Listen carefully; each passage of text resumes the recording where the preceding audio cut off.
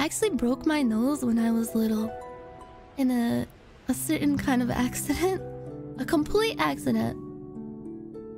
Actually, I watched a documentary about David Beckham, and there's a part where he talked about how the coach was kind of upset at the end of a game and came to the locker room and they got into a verbal altercation. And he like threw his shoe down, I think, and it like bounced and ricocheted and hit David Beckham in the forehead. And he like exaggerated how much it fucked him up, but he said he had to get stitches or something. Same kind of thing happened to me when I was little. I took a heavy boot to the face, directly in the center of my face, and I think that's where my fear of like stuff flying at me comes from. Yeah, now he can't taste ass anymore. Jesus, a boot? Yeah, like a steel-toed, like industrial boot, a heavy-ass boot. I was like, I want to say 9 years old. Sometimes bootin' time catches me off guard too. Yeah, I guess you're never really ready for it, huh? What did you do that for? It was a complete accident. I mean, it technically could have been avoided. I don't know.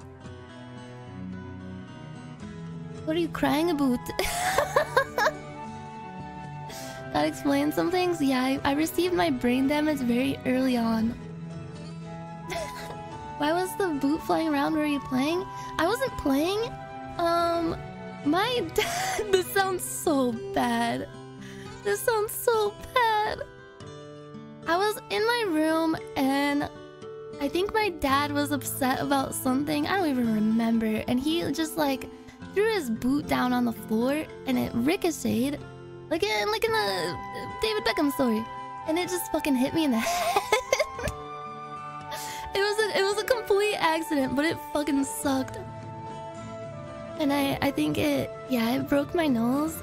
I didn't really know at the time that it broke my nose, but yeah, I've got like an Owen Wilson nose because of that now. My dad did that too, but with beer bottles? Cool. Oh my god. Calculated? You think my dad like pre-planned and like calculated the trajectory of the boot?